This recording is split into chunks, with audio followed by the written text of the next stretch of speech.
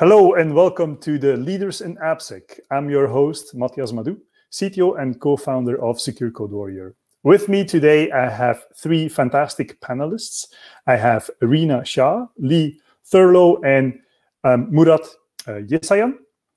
Reena, do you mind introducing yourself? Yep. Hi, everyone. Very happy to be here. So my name is Reena Shah, and I'm Director of Strategy, Culture and Services at the London Stock Exchange Group. Super interested in this area. I have been for a number of years, specifically developers and how we can incorporate good security in their coding. So excited to take part in this. Thank you very much. Thanks for being here. Lee, any words from you? Yes, I'm Lee Thurlow. I'm the application security lead in Marks & Spencer's. Really enjoying the digital transformation in M&S and driving the DevSecOps roadmap and trying to speed up the way we do security for the engineers. Fantastic. Welcome to the panel. Mourad? Thanks, Matthias. Thanks for having me. Mourad Yesayan. I'm a managing director at Paladin Capital Group. We're one of the world's most active venture capital firms focused on cybersecurity. We invest globally in early stage innovative companies tackling the most problematic cybersecurity challenges with a big focus on the human element as well, which I think is very relevant part. So looking forward to the discussion. Couldn't agree more. Thank you very much, Mourad. So for today, I was wondering, do we have numbers? And luckily we have numbers. And as Jim Barksdale, the former CEO of Netscape, once said, if we have data, let's look at the data. If we all have our opinions, let's go with mine. So luckily for today, we have data. We have data from Evan's data. And quite frankly, I have to admit, I don't think it's wrong to form our own opinions based on the data. So to kick it off, let's look at a piece of data. 46% of development managers say that they themselves or their development leaders should be the people who are ultimately responsible for application security. So less than half of the development managers say that they should be responsible. Mourad, what do you think? Should secure coding really be, only of the development managers, or should it be everybody's responsibility? Yeah, thanks, Matthias. Well, I think I think most organizations are starting to realize that it's an overall organizational responsibility. And what we're finding is that people can actually be a first and kind of best line of defense if we give them security awareness training, if we can build skills, if we can give them the tools that they need. And I think we've seen that go through in other areas in cybersecurity where, for example, one of the most susceptible threat vectors was users clicking on phishing emails. And while that's still a challenge, you've had a whole industry called security awareness training for email users, so that if you can't tell the difference between a good email versus a bad email, then you can't hold that person accountable for being a security expert. And so I think there's these large populations of users, whether they're technical or non-technical in organizations or whether they're developers. I think we have to realize that not everybody is a security expert, and security teams are relatively small and strained. And so the more broadly we can develop those skills and understandings across the organization, the easier it gets, I think, for everyone. And so what I think we're going to see is that, as specifically to your question, though, is I think we're going to see overall responsibility for products or product lines, and that'll have responsibility for all aspects of the product, ranging from the development, the user experience, drawing upon AppSec as needed for security. But I think rather than seeing AppSec just as a service for the entire organization, which can then result in kind of bottlenecks and friction, I think you're going to start to see it become integrated as part of responsibility for overall product management, and making sure that the product is secure is just part of making sure that the product is satisfactory. So interesting. So let's see if Lee agrees with that, because Lee, you're application security lead. So essentially, your peers tell you that it's your responsibility. What do you think? I think actually responsibility is shifting towards engineers now for security, as we're seeing the increased pace in which we're able to push code into production. Some teams are now looking at between committing a change and putting it into production is 10 minutes. And traditional security just cannot keep up with that. You can't wait for a large scan to finish, and then 2 hours later you come back with some vulnerabilities, and that doesn't work. So we're seeing that real shift into teams managing and being responsible for security of their products, and that's DevOps in a nutshell. But I think also then it becomes the difference between responsibility and accountability. Security teams still have to have accountability. They still have to have technical enforcement points, and then just how we do those technical enforcements change. So you're now looking at your pipelines, you're automating a lot of the security into that. There's the security overlay, so you have guardrails that allow teams to do whatever it is that they want to do, but they can't step outside of predefined boundaries. And if they do want to go out of there has to be an exceptions process. So the automation and the speed in which things are happening is changing where security responsibilities lie, but I don't think accountability changes so much. Yeah, I couldn't agree more. I think we need everybody to rally around the same thing, and we need everybody on this journey to write secure code and produce reliable software. So second, please go ahead. All good, Lee. Second piece of data, 56%. So a little bit over half of the developers and managers believe that secure coding is associated with using scanning tools on deployed applications. And a similar amount, a little bit over half, again, of the developers and the managers believe that secure coding is associated with manually reviewing code for vulnerabilities. So Reena, somewhere in your title is strategy as well as process. How can we move from a reactive to more of a preventative approach?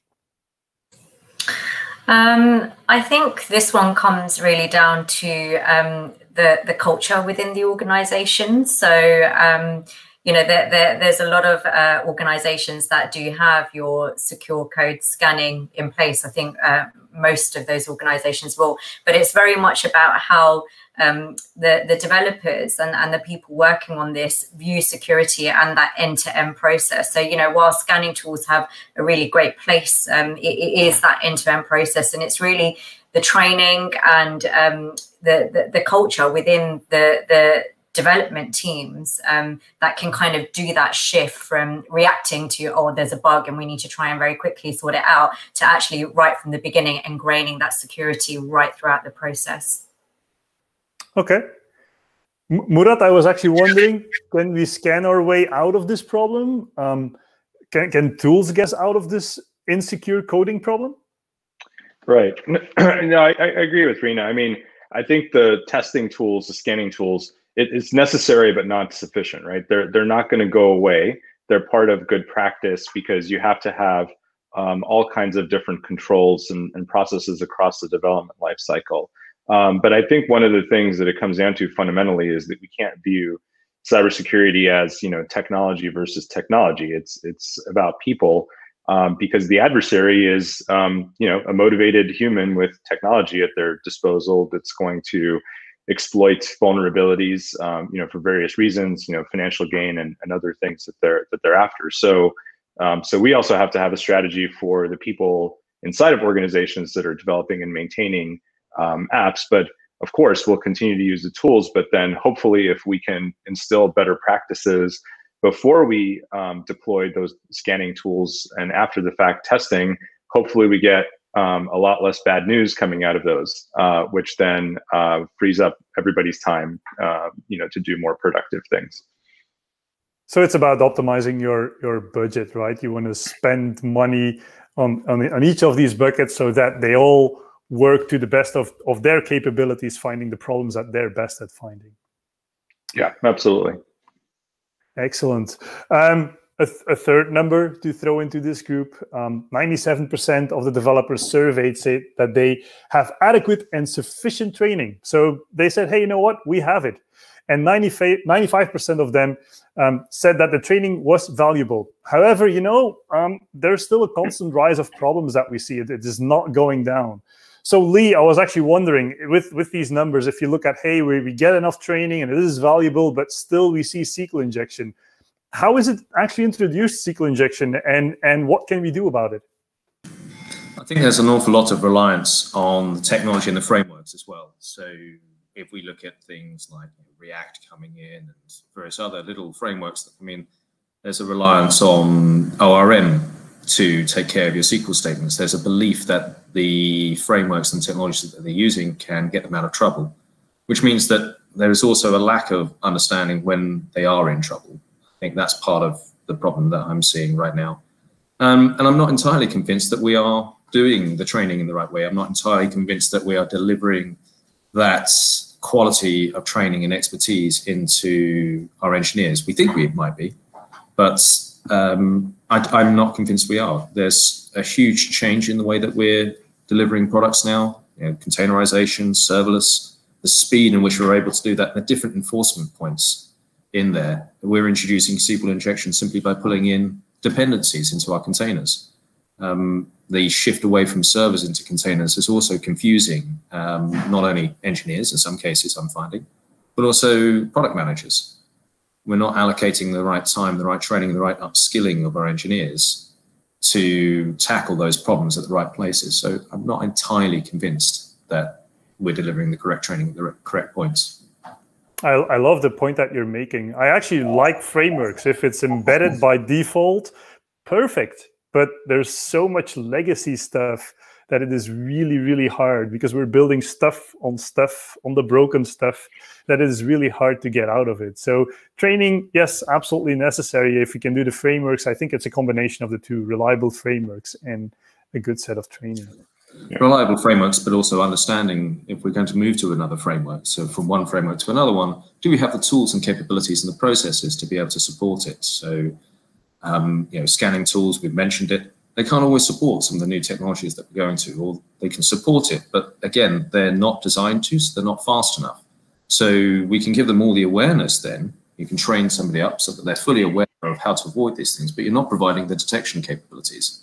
So they know how to fix it, but they can't find it. And then the other side of it is, which is where you see poor training practices or poor awareness, we find it, but they don't know how to fix it. And then you get immune to seeing red. Something that I see quite a lot of, where seeing bad becomes the normal. So because nothing ever happens, it's okay.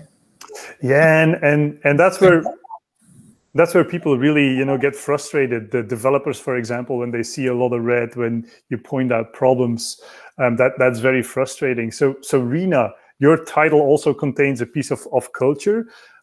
So security, let's be honest, it's quite often not well received. How do you keep the company and more specifically developers engaged with writing secure code? Yeah, I agree with everything that Lee's just spoken about. And I think, when it comes to it really depends on the approach that's being taken. So we often do see kind of a poor approach, and it is changing, but sort of poor approach to training where traditionally you may just chuck out some sort of e-learning out to your developers, ask them to take a test at the end, and that's about it. Actually, what you need to do is really engage, the people that you want to train and get them to actually want to do it themselves and want to really understand what the concepts are in that training. And that's very different just to pushing out some sort of e-learning. So there's many, many different ways that you can start engaging. I mean, personally, and I know I'm a bit biased here, but I think security is quite an exciting topic. And to a lot of people in technology, you can kind of use that element of, what's happening in security around the world. It's a big topic. Try and use that to really entice people to take part in your different initiatives, whether that be, sort of secure-a-thons, hackathons, to really get people engaged and really wanting themselves to learn about security and good practices so that they can apply it then to their work. So I think we're seeing it happen. We're seeing a shift to your traditional approach to training to, kind of these new, more engaging ways to get people interested in what you're doing. But then ultimately, you can provide all of this. It's all about that actual behavior change, and you need people to understand and change their behaviors based on what they're learning. So I think that's what the focus really needs to be on, professionals that are trying to really teach people or engage people in this area. I like it.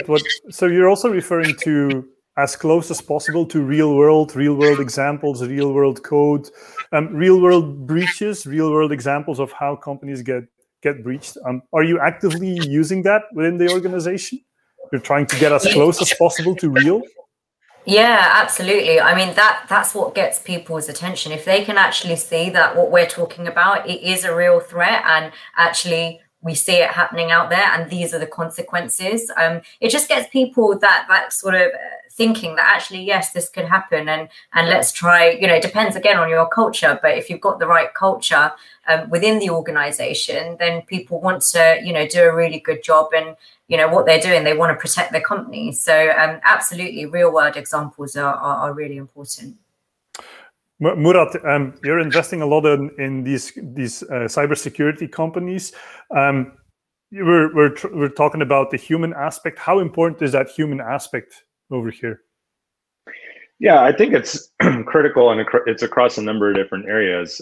As I was mentioning earlier, it's around software developers like we're talking about now. It's about the IT professionals and individuals in the security operations center. I think it's a continuous process to enable these individuals to have the skills that they need, and trying to balance the imbalance that exists right now between the advantage that adversaries have and how hard it is to to be a defender. So there's a lot of different areas where we need to constantly build skill and make sure that that we're meeting the challenge that's being done by the innovation that the adversary continues to have.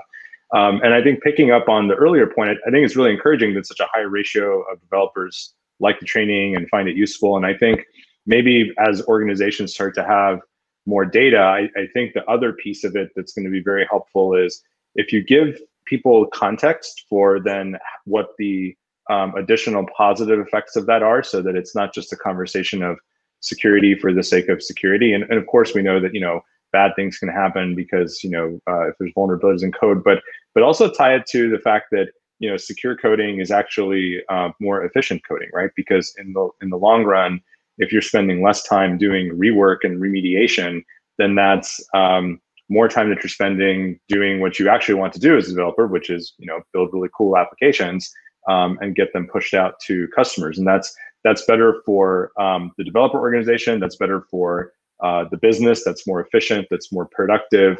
And so helping tie those things into what the overall additional benefits are and the business value is really important. But it takes time to see that. It's not going to happen one day after you implement a program and adopt certain tools and processes. But that's something to keep, I think, everybody focused on because those positive effects will certainly come.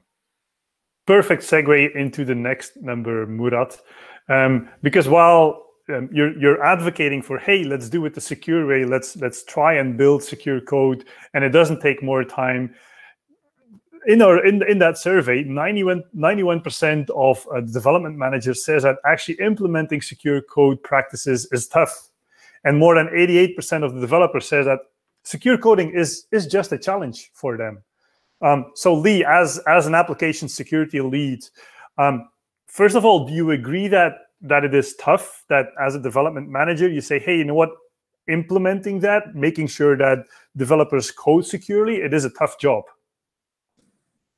I do agree. It's very tough. I think it boils down to a number of scenarios as to why. Where do you start? So you have to have a very mature program to get going to make that smooth.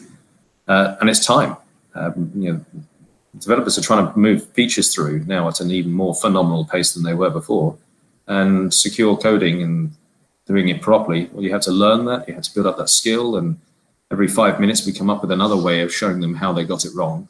I think it is very tough, and it takes a long time to build up the security champions within your organization. It takes a long time to build up the awareness of what to do when you see something and what to avoid, rather than putting it in the first place. I do think it's very, very tough. I've seen it takes years really to build up that culture and build up that way of working so that people find it easier. What's the first thing that you did to make it going, or maybe the thing that you had most success with? Most success is making friends, actually. As an AppSec guy, I'm usually the enemy. I'm usually coming in and kicking people's door down and saying that your baby is ugly, sort of thing. It's very bad and very hard to say to people, your code is wrong. And I think it's something that Peter has spoken about on more than one occasion.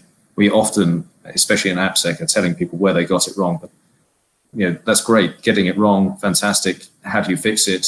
And then we usually come up with statements that are very simple: input, sanitization, that sort of stuff. Well, what does all of that mean? So we're not actually providing enough framework and knowledge in there. So making friends with the engineering teams and understanding where they are, the challenges that they have, what works for them. So each engineering team has a process that they like to see, so that you can then start to build in some institutional knowledge. So they're not front-end facing, so they don't need to worry about certain categories of vulnerabilities. Let's train them on these areas. And that's work, because then you can create security champions who then start to spread the love to other engineers. And then you start to create a community. Because AppSec, we're so outnumbered. There is one of us to every 200 of them. It's the only way that we can move it forward. So essentially what you're saying is you're also working on that aspect of the 88% of developers that find it tough. You're, as a manager, as a lead, you're trying to help over there. Yeah, trying to remove the obstacles to production. The path to production needs to be as clean as possible. It needs to be as fast as possible and automated as possible. If every time we come in as a blocker and saying, no, that's wrong, no, that's wrong, eventually we just become the rock in the river that they want to go around, because all we keep on doing is stopping them from getting on with their job. So it's making friends, building up that relationship, the culture, really, of we're here to help. And if it keeps on happening, then surely something that we can do to avoid it. And that then is how we build up that institutional knowledge, that expertise within the engineers to avoid the issues that they keep on repeating. All right. Last number I want to throw into the group. 81% of the developer managers are more likely to hire developers who have secure coding skills. And some also ask these questions in interviews. Mourad, do you foresee secure coding skills to being a future hiring must? Yeah, I think it's certainly going to be a differentiator for a candidate. So I think candidates will probably find that, if that's an important facet to organizations, which I think it increasingly is, they're probably going to be more sought after. Maybe they can, earn more, and an organization will realize that a developer who codes more securely is also more productive. So I think the candidates are going to start to see the benefit of that in the long run. I think in the short run, I think it's probably difficult for that to be an explicit hiring filter, because it's still hard to find talent. But also, I think we've seen that, and as we've been talking about, is you can use technology platforms and you can have programs that actually build those skills. So if we believe that we can upskill them, we don't necessarily want to make it an exclusionary filter. But I think that developers themselves will start to see the value as they progress in their careers. That having those skills is giving them perhaps more opportunities down the line. I agree, and I think developers should see that same thing as well. They should also realize that it's only if you're a very senior developer, if you have all the basics down, if you finally realize that people are misusing your code, that you start to say, oh my God, people are doing this with my code. They are actually misusing my code. It's only at that point in time that you become a security savvy developer, that you're essentially a good developer, and that you say, now I can use my skill and I will be highly sought after. Reena, in your title, you have the cybersecurity strategy in your title. And I was actually wondering the same thing for you from a hiring perspective. How does that fit in your cybersecurity strategy? Do you go after developers with security skills, or do you take really good developers and do you upskill them? Yeah, I think it's really interesting, and we're seeing a lot of shifts. So if you think about security as a whole, and you think even about the CISO's position, previously, a lot of the time you wanted someone that was super technical and, was able to really, really get their hands dirty. And now actually what you're starting to see with kind of your new CISOs is you actually need someone that can really talk to the business, that can talk at the C-level about security. So it's a different skill. Yes, they need to have the technical skills, but they also need to have those really sort of good communication skills where they can express themselves.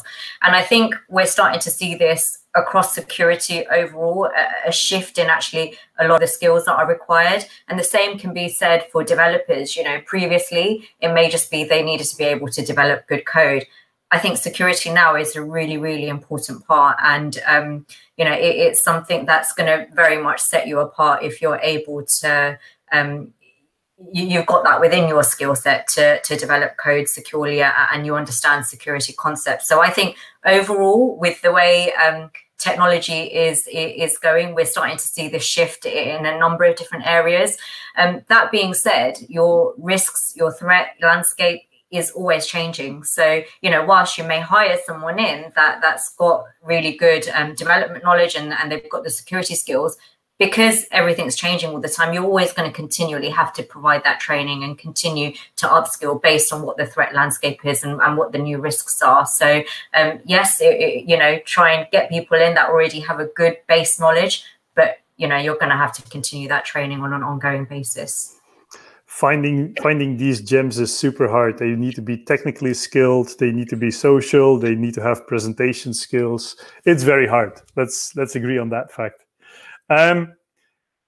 Based on the findings that we've discussed today, any final tips on how to get this going into your organization?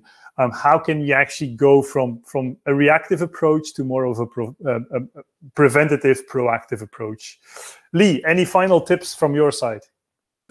I think from an AppSec person's perspective, you know, the change where we'd have a conversation, we talk about remediation, we talk about what we think you can go live with, what you can't go live with, looking at how we facilitate that now with the assumption that there's a certain amount of awareness within your development team. Everything that we put in place has to be technically enforceable now. We have to be able to put in technically enforceable controls that reference our standards, rather than invoking conversations that say, let's go live with this, or you shouldn't go live with that, or, you know, this is a critical, but everything needs to be technically enforceable. From the moment you start coding, your infrastructure is code, your container space, all of that is now configurable and coded and should be and is possible to technically enforce all the way through there.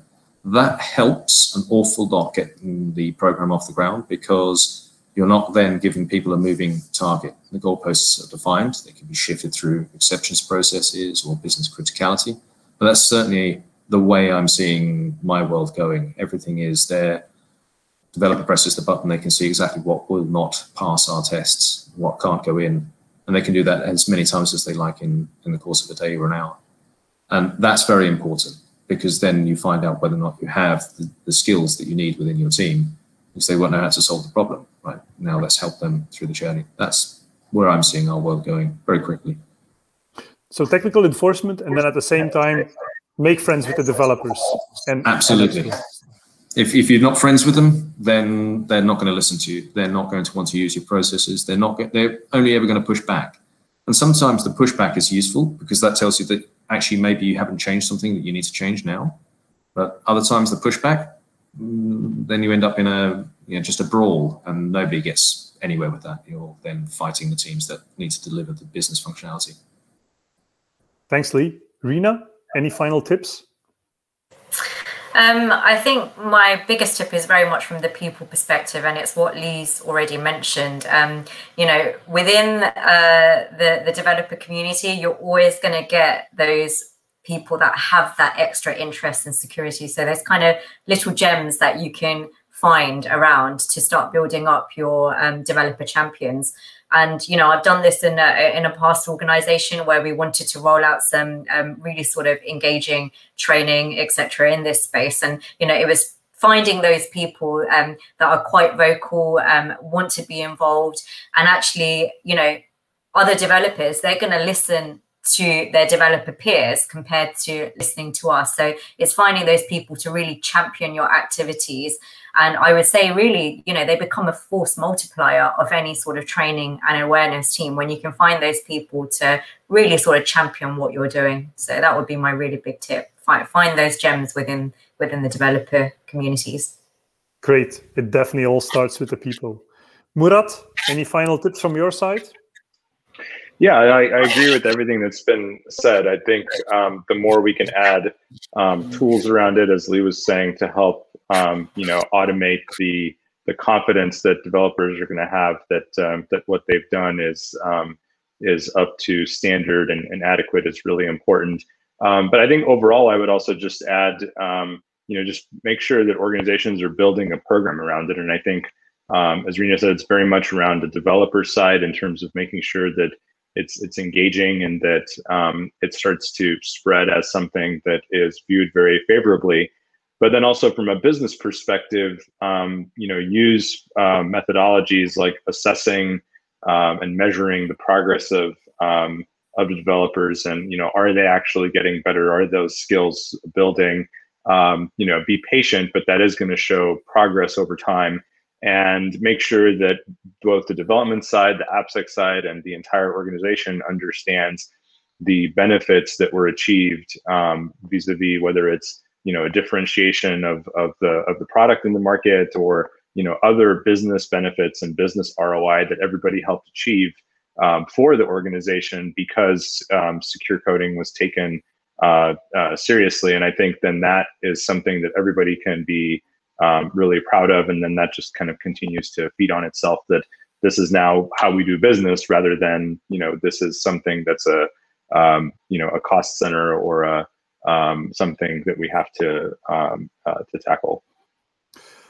So ultimately, if you can't measure it, don't do it. But also with the measurement, let's make sure that we measure the right thing, which supports our end goal, which is shipping reliable code.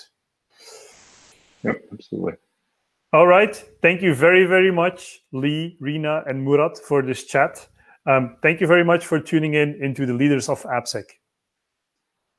Thanks for having us. Thank you.